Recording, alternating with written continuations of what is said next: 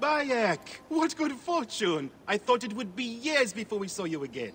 Hail in peace, Menahet. How is your family?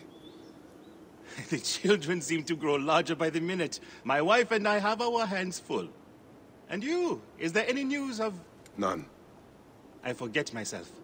There are so many things in your life best not spoken of. Forgive me.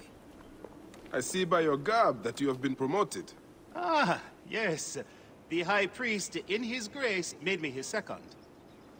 And my rank is not the only thing he has changed. You must see the temple. You will give me a tour? Of course, of course. At the moment of your pleasure.